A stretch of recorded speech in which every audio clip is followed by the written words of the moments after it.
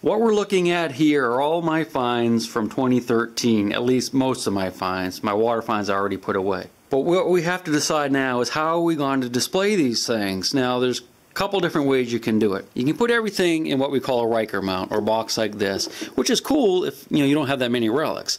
But once you start to get this many relics, I mean there's over 50 sites here.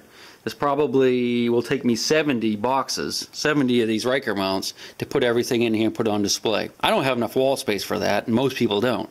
So you end up with just stacks and stacks and stacks of these Riker mounts, and when you want to show somebody your collection, you got to pull these out and go through them one by one, and that gets extremely boring. Within a few minutes, your guests' eyes will glaze over, and they just want it to end. It's worse than looking at baby pictures. Big stuff like this, no problem. I can just write on these things or attach a label to it and put it on display. The other things like this, what I do is I put them in jars. I get a jar like this, which is just a pickle jar, and I cut them in half. I can stack the stuff up in here from each site, and I can label it so you know right where it is, and you can see everything. So it's like a 3D Riker mount. Now I can put 50 of these jars on a shelf where it would take me walls to put up 50 of these. I'm going to show you how I do that and what this collection would look like if it was all in jars. So let's get to that. So there's several ways you can cut the bottles. One is to buy one of these bottle cutters at a place like Walmart. They cost $24 and they're junk. This is what you get. You can actually cut bottles with them. It'll take you a long time to figure out how to use it. You'll probably waste about 80% of them. But once you get good with it, it does work, but they don't last very long. I've gone through 2 of these and decided I had to do something else because I cut a lot of bottles. Now this is going to look scary, but it really isn't scary. This is what I would recommend you do. I know it seems like it's kind of extravagant just to cut bottles, but this is called a wet saw. It's normally for cutting tiles and bricks and stuff like that. There's actually a water reservoir in here. And this blade spins. This is a diamond blade, and it goes through the water so it keeps it cool.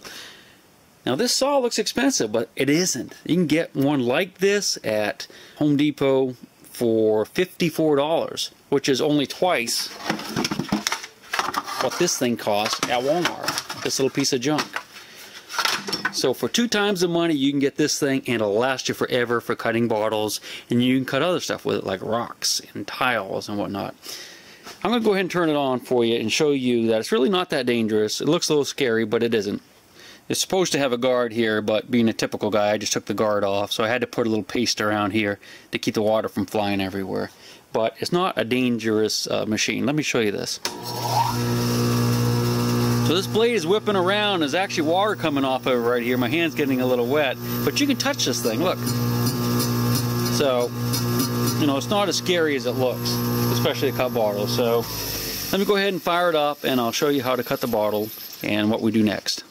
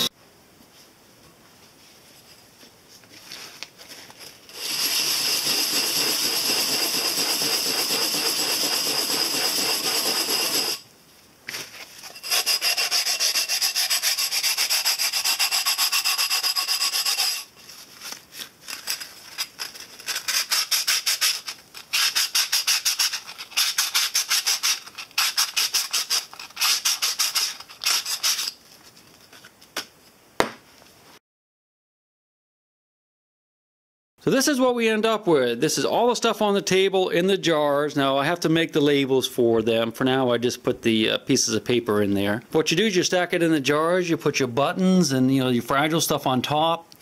If there's any certain buttons, well here's a neat little arrowhead I meant to show you. It's pretty cool. But anyway, yeah, anything fragile you put on top. If you have any really good buttons or coins, you can put separate. But this way, I know where everything in my collection came from. Fortunately, I was one jar short. I have to make up another jar. The rest of that stuff I'm going to label individually and put on display. Let me show you real quick what some of the jars look like on the shelves. As you can see, you can look right into the jars and see all the neat relics. I'll put the nicer stuff on the outside so you can see them, or right on top, like some of the little buttons. Every one of these is marked with the site. You can see the label right here, but I have them turned around so you can't read them because I don't want you digging in all my spots. But you can also use these big plastic ones. These are pretzel containers, and they're really good if you have a ton of stuff from one spot.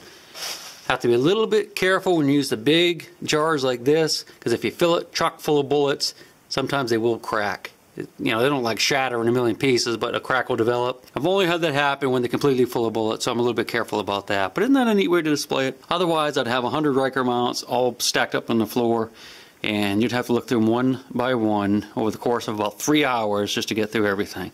And boy, is that boring. And that's all, folks. Hope you enjoyed it.